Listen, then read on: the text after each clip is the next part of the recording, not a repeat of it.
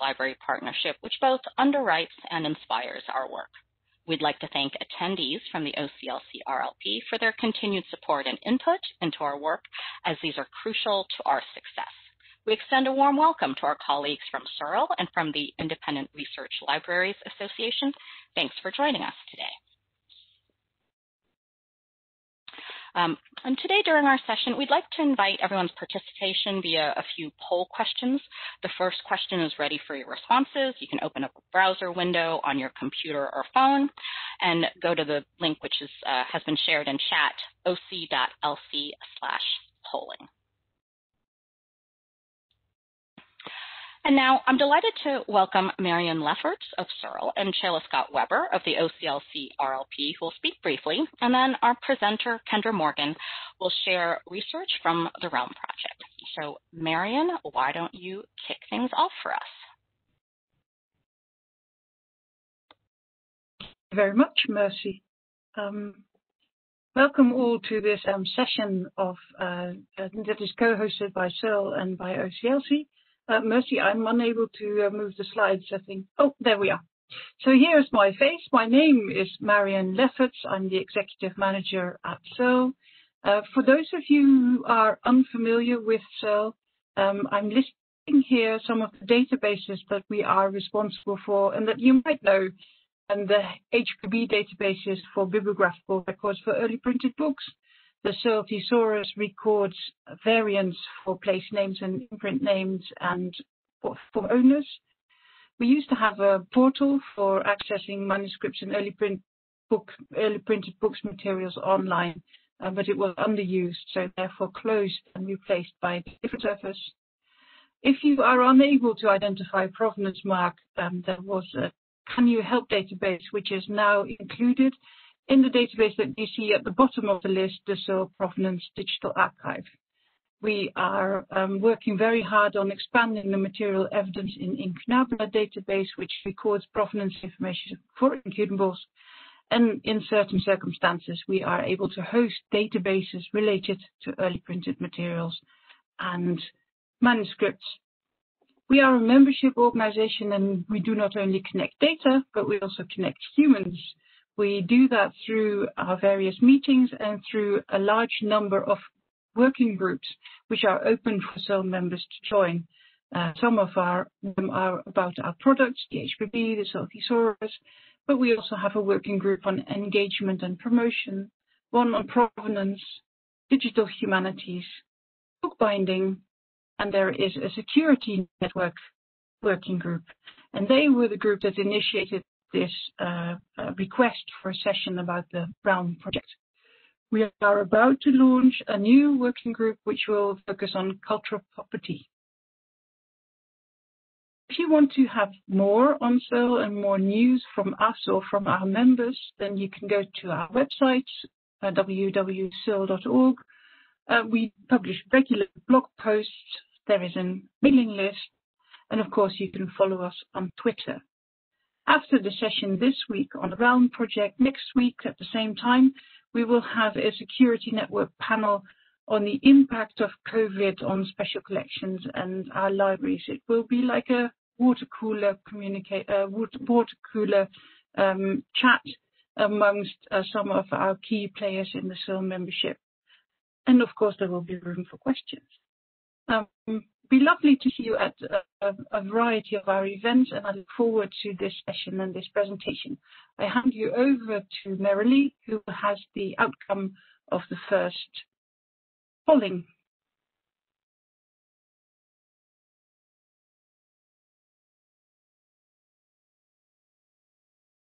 Find my unmute button. We're inviting people, as we've been putting into chat, to share with us where they are joining from today. As you can see, if you haven't had a chance to take the poll, it is oc.lc/polling, and you can drop a push pin in our map. And as you can see, we are humans all connected together by our interest in this very important topic today, and people joining from all over the globe. We'll be using this URL to do a couple of other polls to collect information so that we can know who's here and what our collective intelligence is. So keep that handy, and we'll come back to this later. I'm going to turn things back over to, I think it's Shayla next. It is. Thanks, Marilee. Good morning from the West Coast of the United States. I am Shayla Scott Weber. I'm a Senior Program Officer for the OCLC Research Library Partnership, where my work focuses on research for and engagement with the archives and special collections community. I'm going to speak very briefly this morning to tell you just a little bit more about the Research Library Partnership if you are not familiar with it. So we are an international network of over 130 research libraries with members from the US, Canada, Europe, Australia, New Zealand, the Middle East, and Asia. We are supported by the dues of our members, along with a significant co-investment from OCLC as part of their overall research program and service to libraries. And along with my fellow program officers, we work to create engagement and learning and research experiences to support libraries in sharing and creating knowledge so that they can meet the challenges of the 21st century research library and plan with confidence. We support learning and engagement in 4 main program areas. We offer our partners things like webinars, like today, facilitated discussions, ongoing interest groups, and more focused and time-bound working groups, as well as research projects that respond to the needs that we hear about from the RLP community. We work in next generation metadata, supporting libraries in making their metadata work harder and smarter, and work in things like linked data and collaborating around other topics related to metadata management. Through our shares, resource sharing arm of the RLP, we work in resource sharing and special collections. It's a generous resource sharing program that provides access to our member library's strong, rich, and diverse collections, and also supports active collaboration to innovate and support best practices for resource sharing. We also support research management, working in areas like research data management and research information management, and of course, unique and distinctive collections, helping libraries address the unique needs of archives, rare books, and special collections.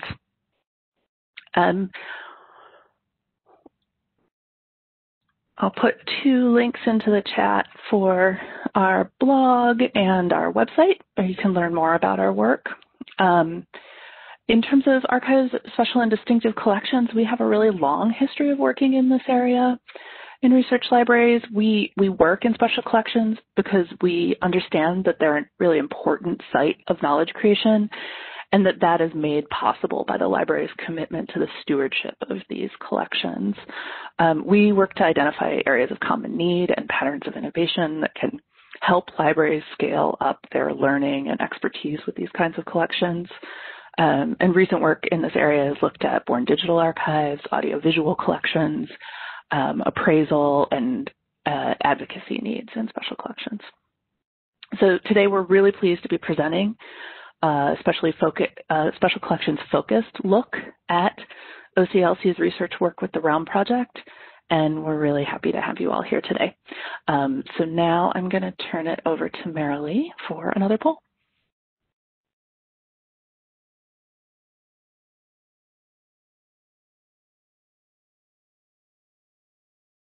Thanks, Shayla. So we have a second poll open at oc.lc/polling, and we're just asking people to take a moment to let us know who's in the room. What is your level of familiarity with the Realm research? If you are familiar with it, how are you using it? It's great to see that we have.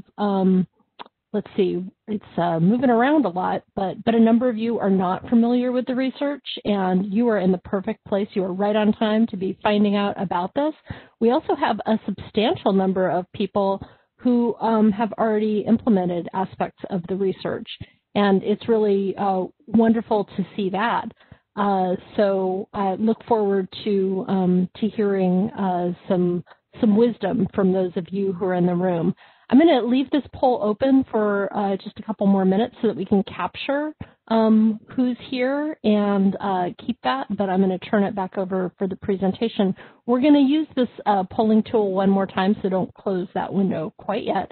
It'll switch over to the next poll as soon as I open that one up. So thank you. Great. Thank you so much, Marilee. Hi, everyone. My name is Kendra Morgan, and I am a Senior Program Manager here at OCLC. I am working on the REALM project, and my other responsibilities here at OCLC include helping to support our continuing education service called Web Junction. That is a freely available service we encourage you to check out. It helps to connect library staff with the knowledge, skills, and resources that they need to help power the libraries in their community. And we appreciate all the work that you are doing in terms of helping to support your community through the COVID-19 pandemic. And the REALM project is really designed to help answer some questions about how long COVID-19 can last on materials that are commonly found in libraries, archives, and museums. And this is a partnership of 3 organizations. So the Institute of Museum and Library Services is the funder of this project. Its mission in the United States is to advance, support, and empower America's museums, libraries, and related organizations through grant making, through research, and policy development. And they are the primary source of federal support for U.S. libraries and museums here.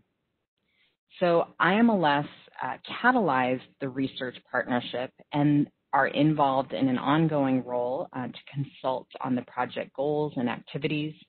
And they also convene a steering committee that helps to advise the project, as well as 2 working groups. So we have a scientific working group and an operations working group. And what's great about these committees is that they are represented by frontline staff in the field, library, museum, and archive staff who are helping to inform us every step of the way as we seek to confirm the direction of the project. The second organization is Battelle, and Battelle is a scientific research institute which is headquarters in Columbus, Ohio, so very close to OCLC. And they have done research in public health, consumer, industrial, and national security sectors, and they have an extensive history doing research on emerging and infectious diseases. OCLC was brought into the project to lead and manage the execution of the project deliverables. So we are coordinating Battelle's scientific research, and we collect and synthesize the input from the working groups and steering committee that I mentioned, as well as from other subject matter experts in the collective fields. So we have established a cross-sector communication network that has dozens of associations and organizations that support libraries, archives, and museums, and they get the information from the project and pass it along to their constituents, and likewise bring information back to us. And the final task that we have on this project is to distribute the research and information coming out of the project to our constituent communities. And it's great to be able to be here today and share this information with you. Many of you mentioned that you weren't yet aware of the research, so we're hoping to provide you with a good background. And then for those of you who have been aware of what's happening, to give you a little insight into some of the new resources that are available and how you might be able to use them. So there are several key activities for this project, and I'll speak to each as we go through the session. The first is to conduct literature reviews of published science to see what is emerging about COVID-19 that can be applicable to the libraries, archives, and museums communities.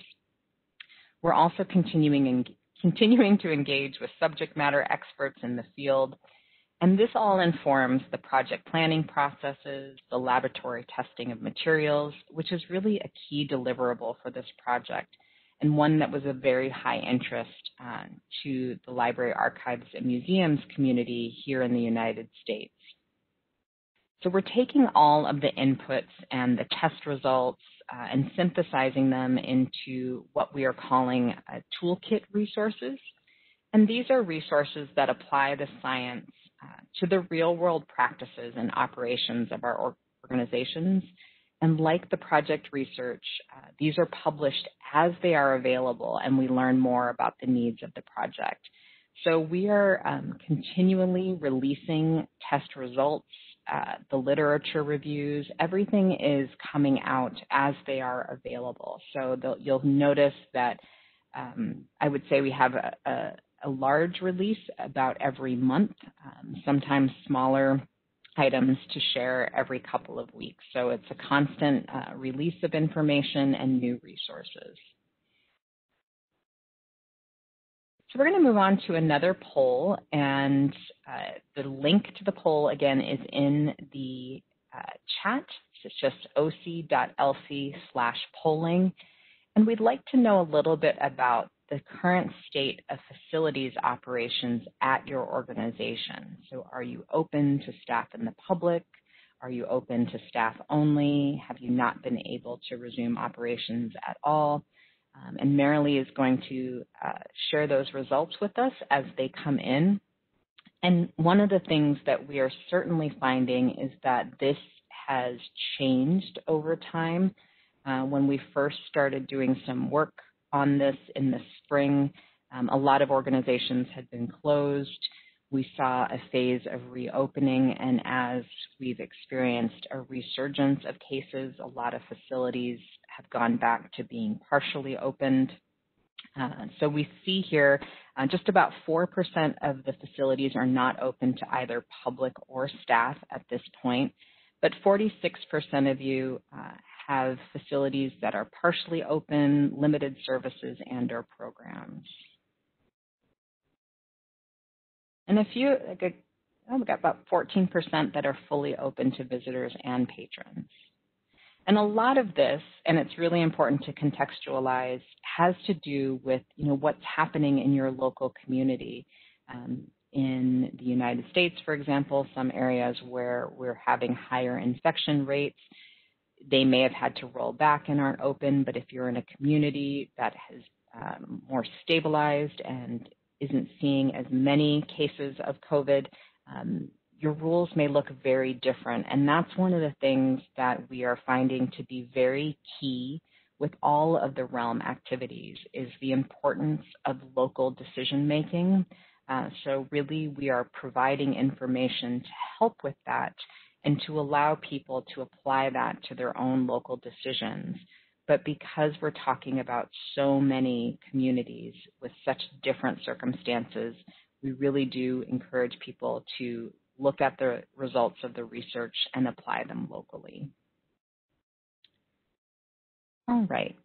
So just reinforcing what I was just mentioning is that the REALM project is it's scoped to provide information to better understand the SARS-CoV-2 virus. So that's the virus which causes COVID-19, with the goal of informing local decision-making in the development of operational practices and policies.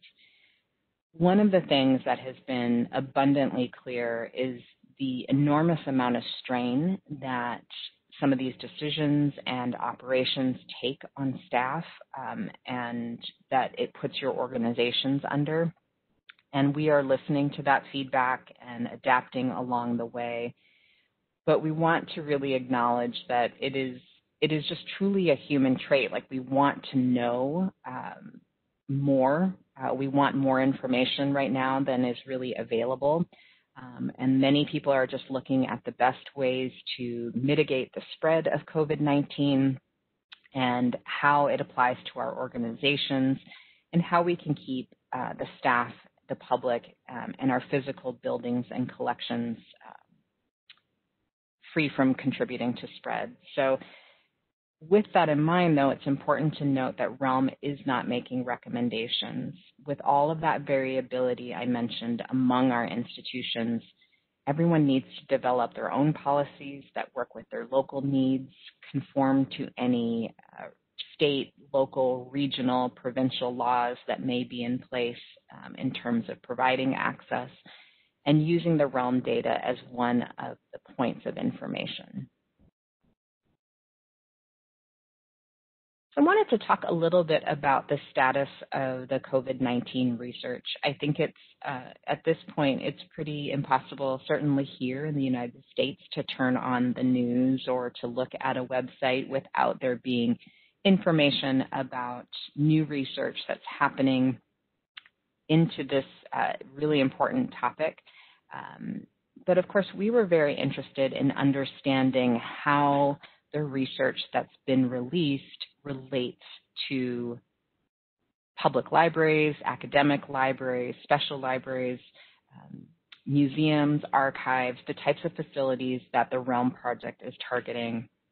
So when we started the project, the very first literature review got underway in May and June of this year, and it was focused on the public libraries because we saw that as being one of the primary institutions that were going to be expected in the community to open the quickest. They had lots of materials that were out in the public that were going to be returned.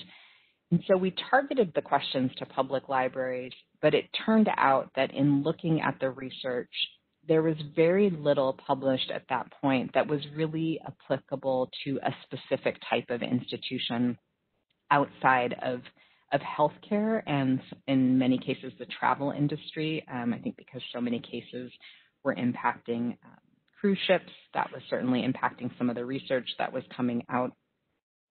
But what we were able to do then was to take the focus off of just public libraries in that first literature review and expand it to really look at some of the things that may impact all of our core institutions.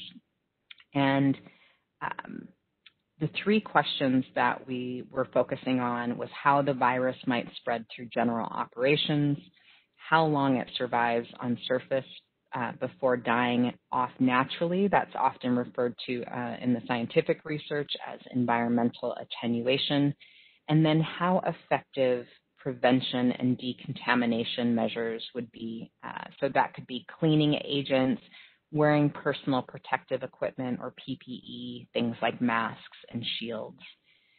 So we were able to complete a first literature review, which was released in June, and this was conducted by the scientists at Battelle. And then a second literature review did a gap analysis from the time that we started the first literature review through to the middle of August, and that was released in October. So before I dive into some of the results, we want to surface a few things that are still unknown, and this certainly comes through as you're looking through the research for the project, but we want to call attention to it because it really should be part of the conversation that you have in your community as you're making decisions, because it impacts what we know, and a lot of times what we know is how we inform our decisions. But what is unknown about COVID-19 is how many virus cells an infected person will leave behind on an object through coughing or sneezing. So we don't know, and that varies for certain depending on how infectious that individual was at the moment, how big of a sneeze they might have. I've certainly had to have some little bit of bodily fluid discussions with the Realm as we talk about things like sneezing and coughing and the impact that that has on leaving behind virus cells on materials.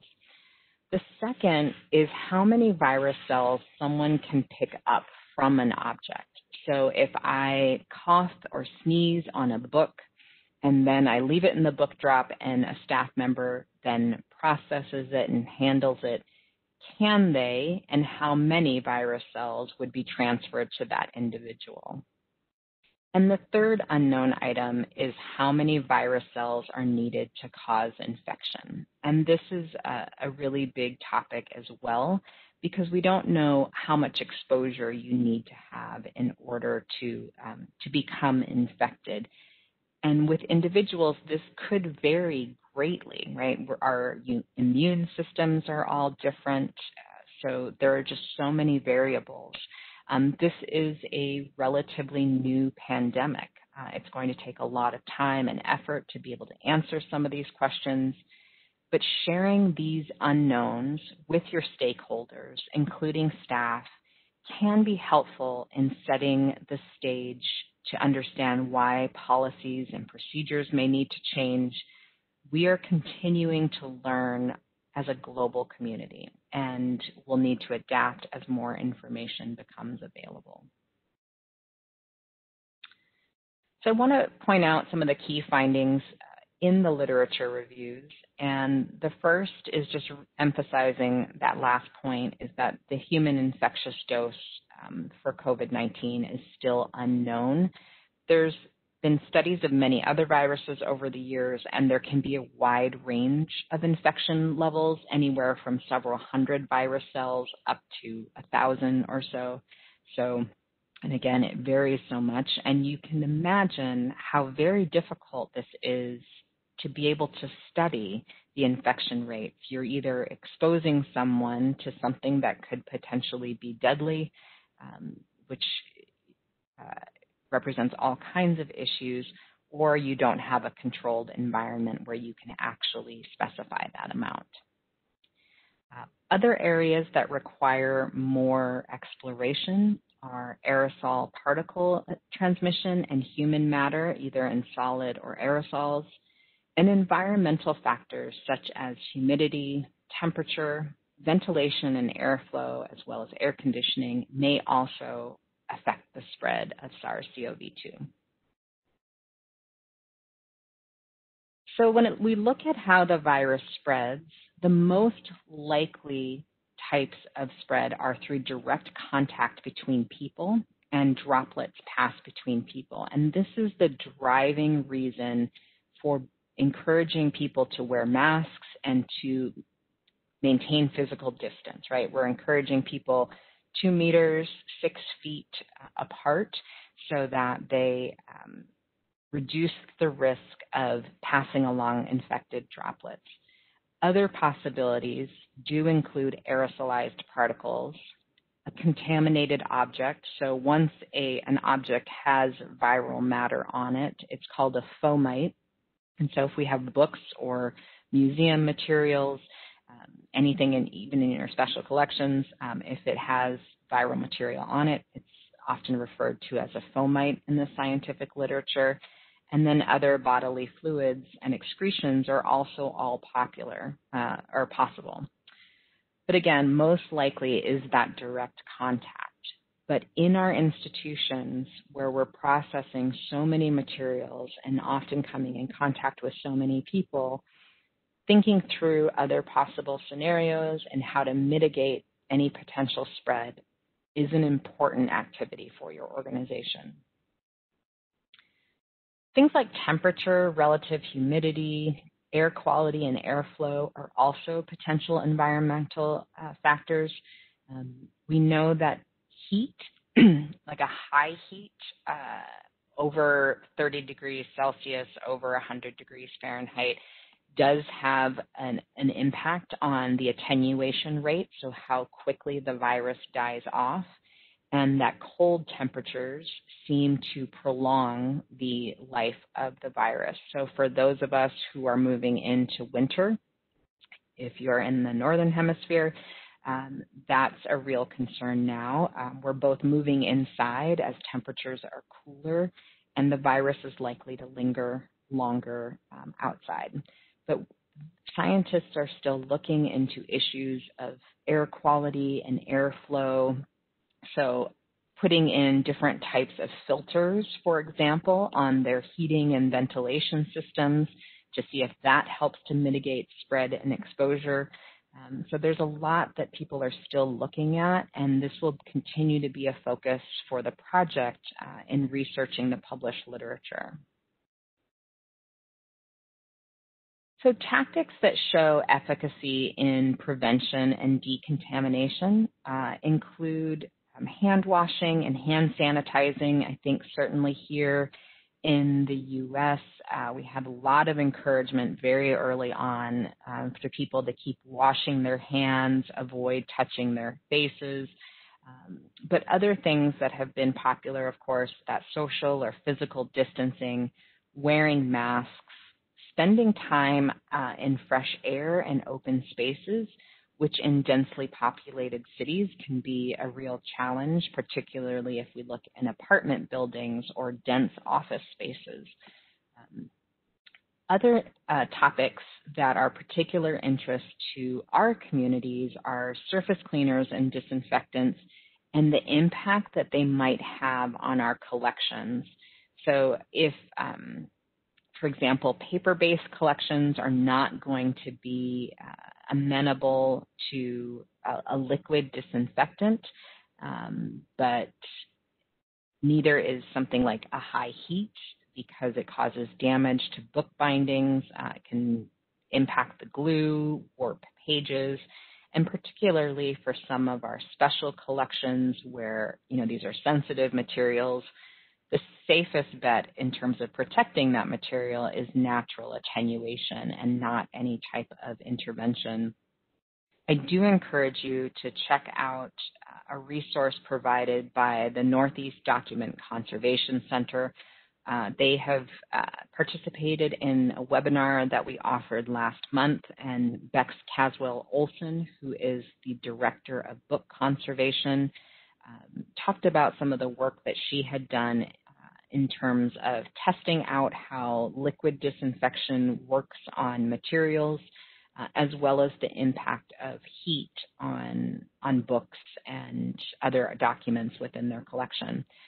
We also have posted in the chat a link to a pamphlet that they have created in order to talk a little bit more about disinfection. So I just noticed a question come through about, does having patrons use masks when interacting with the materials have an impact? And that goes, we really don't know, right? That issue of not knowing how many virus cells a person may leave behind, but certainly it adds a layer of protection in terms of transmission. It is a prudent step to take, and we have some organizations that we've been talking to that, staff, they quarantine items. If some libraries and organizations are doing that, they quarantine items that were outside the building for a longer period of time than those that have just been handled inside the building because they know everybody inside has been wearing a mask, and so they consider the risk of transmission very low. So it can definitely have an impact. There's also a question about the usage of gloves, and this I think is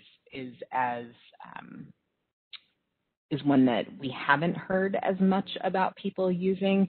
But in terms of handling, I think one of the biggest things that we do know is that the safely using gloves is an important consideration. So handling materials and then properly removing and disposing of those gloves before doing anything else that might bring you in contact with things. The gloves are only going to be as effective as the person using them can make them. So it's a matter of following really safe protocols around the handling of those gloves, but it can certainly prevent spread in the same way that washing hands effectively could. So I'll break down a little bit of the lab testing that's been going on and explain some of the processes behind the testing and how we're looking at this process. A total of 6 tests have been conducted, and all of those have been published, with the 6th test just released last week. And those who have been following the project research may know that there are 2 types of tests that are commonly used right now with detecting SARS-CoV-2. One is a test that detects the presence of viral matter but does not distinguish between active or inactive particles. So it could just be a piece of a cell that had died. They don't know.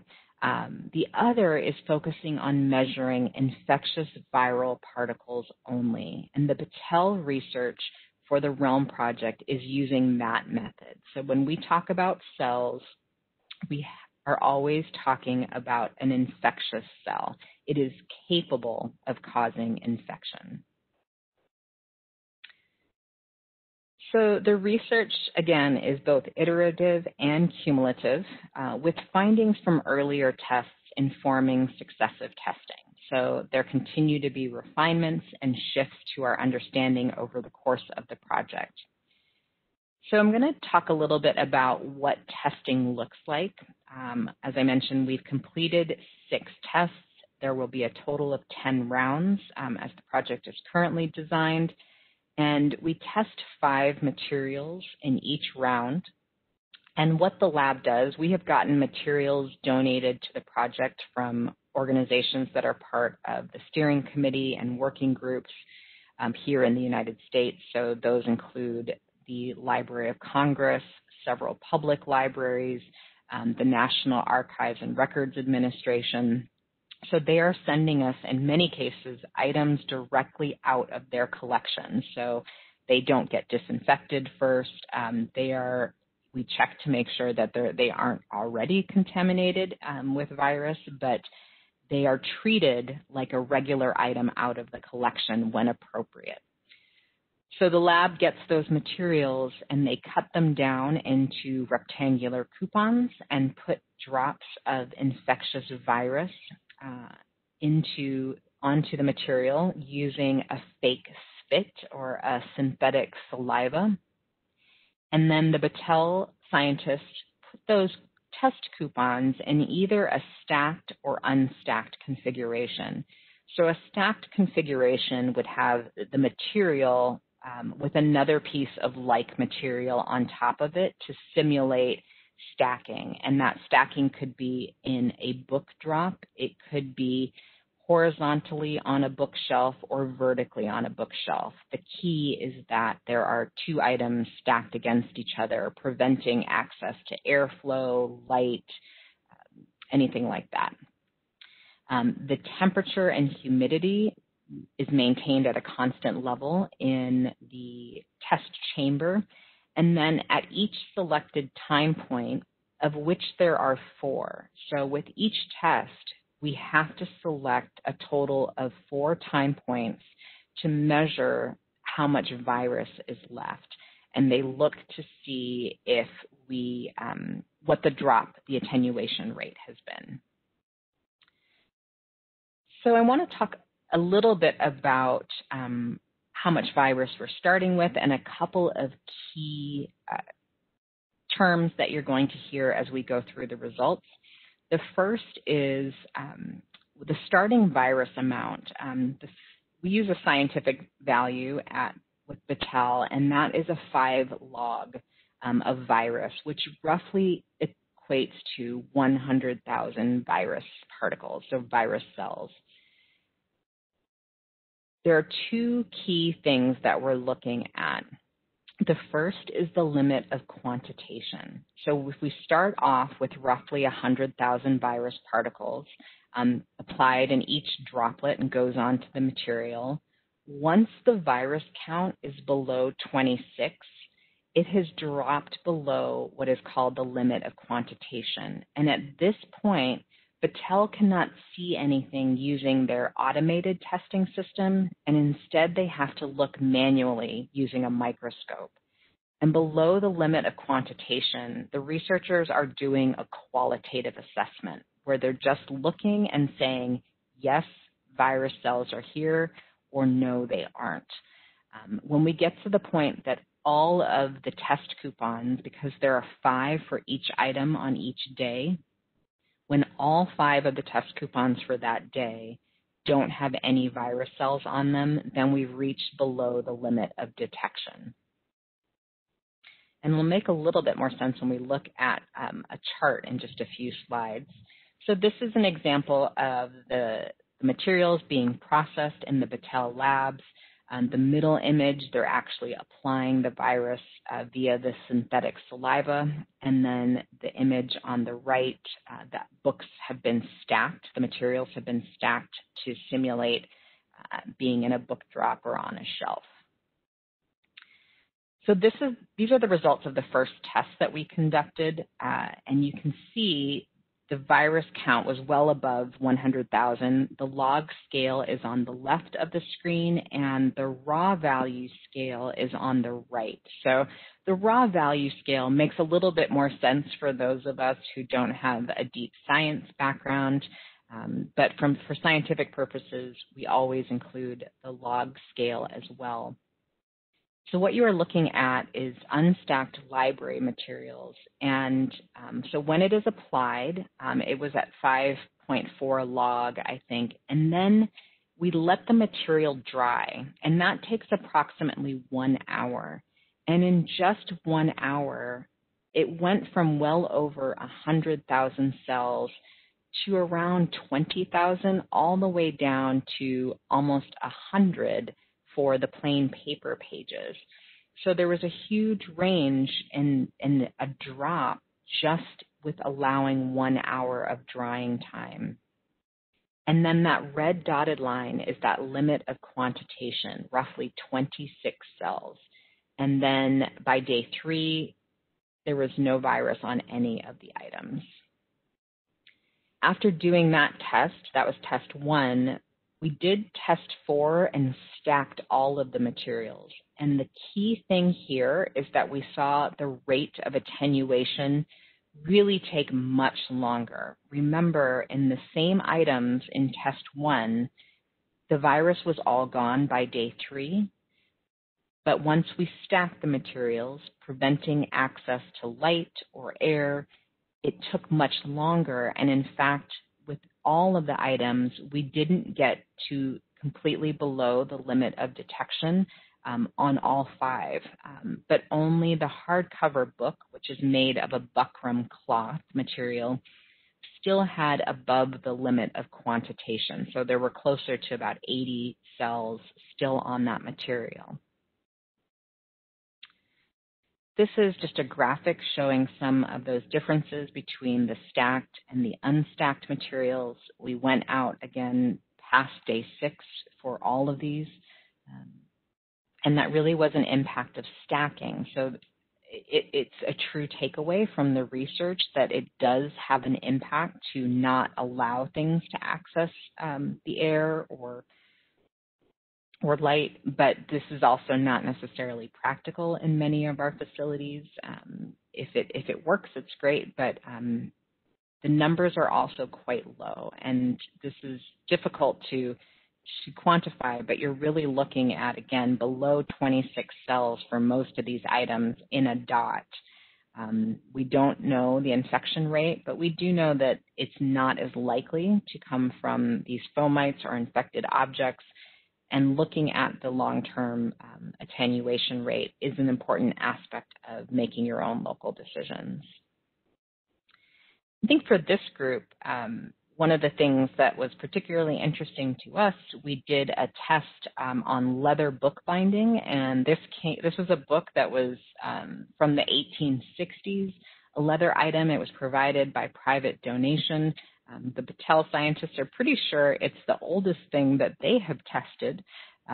And what we saw was that leather, which is this blue line, really it held on to the virus quite a bit longer.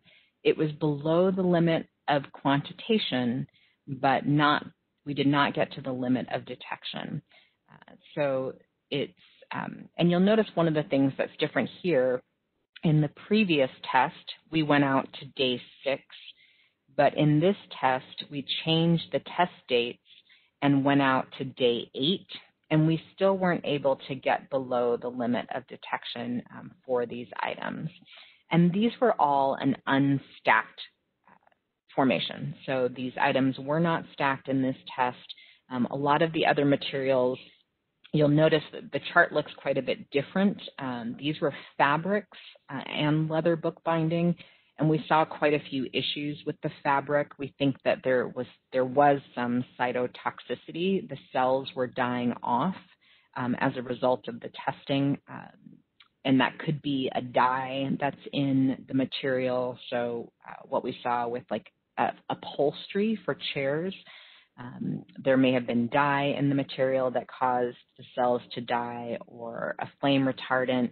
We had looked to see how likely it was for those things to cause impact, and we weren't expecting it, but we got it nonetheless. All right, let's go through a few more slides, and then we'll save some time for questions and answers. So this is a complete list of all of the items that have been tested, and these charts are all available on the Realm website. You can download them. They're published under a Creative Commons license, so you can make those available. You can use them in your own discussions, and you can see all the items that have been tested to date. Vellum was asked in the chat, and that was not one of the items that we have tested so far. We have a list of about 130 items across the archives, libraries, and museums community that are of interest to be tested, but we haven't been able to get to all of them just yet. All right.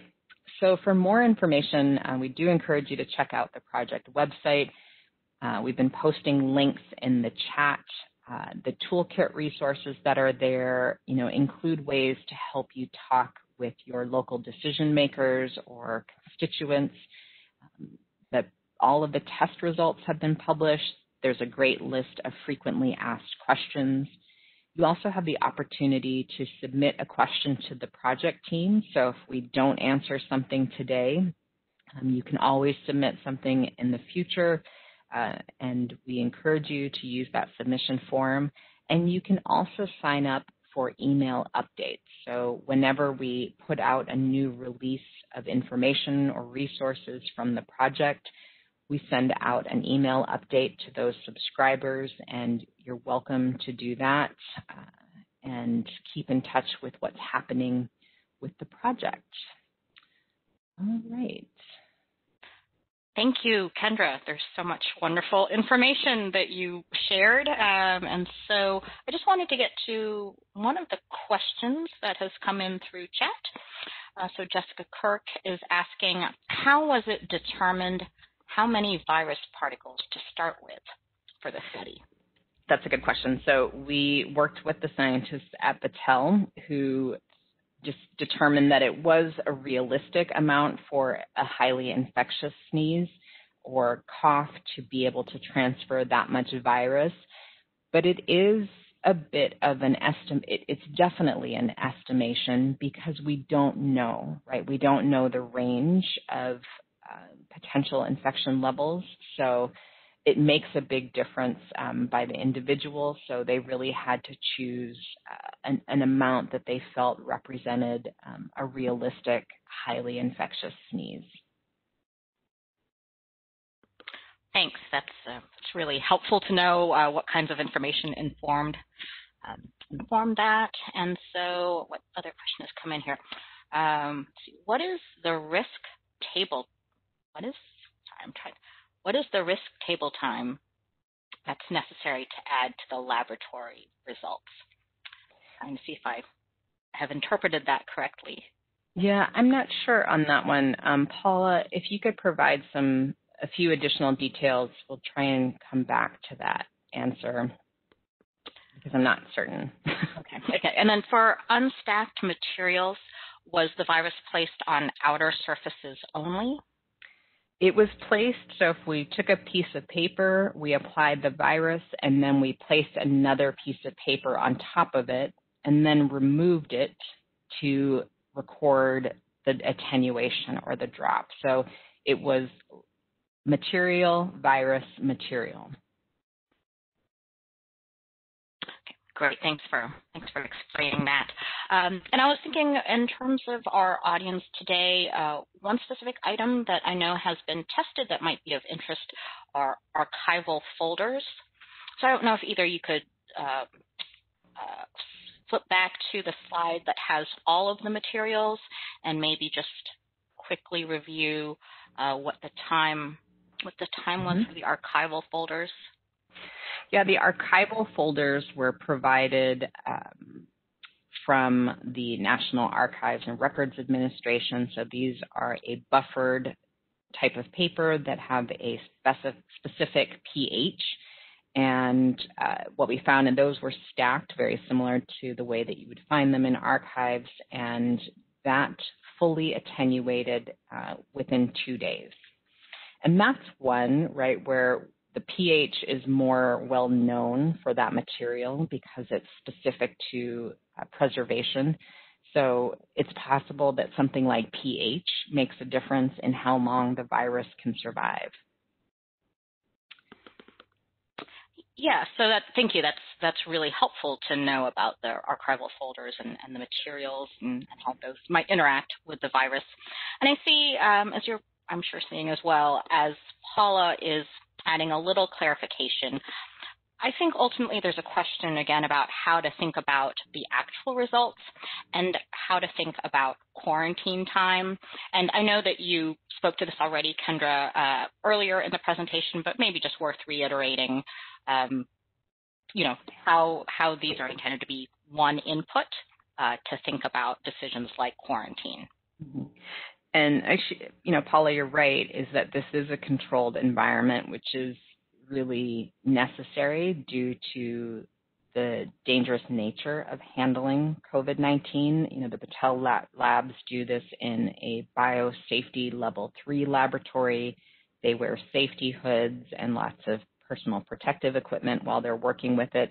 So it is designed to mimic, a standard office space, the temperatures that are used and the humidity, but that varies so greatly around the world. And even within the United States, a lot of places may have a Fahrenheit temperature year-round between 70 and 80 degrees, and other places could fluctuate greatly from below freezing to above 100 degrees throughout the year. So it is a very controlled situation, which can make it difficult to relate to real world, but we're also trying to work within the confines of safety and practicality. And in terms of how many days you have to add, the other thing to take into account, and one of the suggestions that we've had for people is to take the results of the Realm research, share it with a local health department or health authority, whatever organization is responsible for community or public health, and talk to them about the results and ask them to help you interpret the best way to apply policies and procedures based on their understanding of spread in your community, likelihood of transmission. If you have a very low infection rate, it may really impact how long you choose to quarantine materials if you want to do that. So there are just a tremendous number of variables. Thank you. And again, that recommendation to consult with a local public health official is a really useful one. And then another question has come in regarding one of the materials tested. Did all of the leather tested come from the same binding, or were more than one type or source of leather tested? It was a single book, circa 1860, so one item that was tested. Great. Well, thanks for clarifying that. And we have just a couple minutes left. Kendra is available if there are any other questions. She could take a few more. And if not, then again, there are, let's see. I do see, did any of the books or paper use rag paper, or would you know whether they were all machine made? Wow, that is a new one. I haven't heard it. So I would say My guess is that most of it would be machine-made paper, so not any older.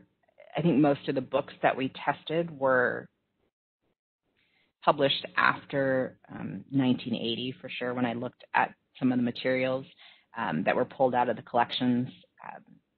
But that is an interesting question. I know we do have different types of paper on the list of things that could potentially be tested, but these were strictly out of the published books. So, but it's the first time I've gotten that. Yeah, well, there's always a first time for everything, and certainly with this group, I'm so excited to get your input on that. And again, going to the project website, there is an option there to contact the project team, questions, suggestions, and these kinds of questions about, are you considering these materials, and specifically certain types of materials.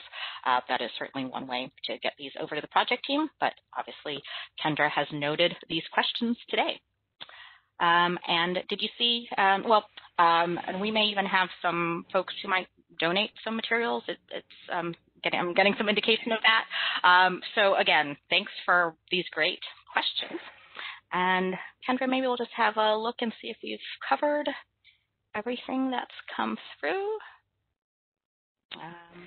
There is a question about airflow and ventilation during the test, and there was none. So in the test chamber, the materials don't have access to light, and they don't there's no air flowing over the materials, so it's a very controlled environment. Okay, great. Well, I think that just about almost takes us to time. So Kendra, thank you so much for sharing all the work and the research that the project has been doing and will continue doing. And so again, just a plug to sign up for the email list to get updates. Go to the project website because so many resources, test results are available there and will continue to be shared there. I also want to thank Marion and Shayla for their time today, and to all of our attendees, thank you for your excellent participation and questions. We've have Kendra stump her a bit, and so she'll look into a little bit more of the materials. So thanks for those great questions. We really appreciate the participation. We will post a recording of this webinar online, and I'll notify you by email when that is available. So enjoy the rest of your day. Thank you for all of your work that you are doing to support your libraries, your communities. We know it can be tough times, and we appreciate all of your work with that. And this concludes today's webinar. Thank you all very much.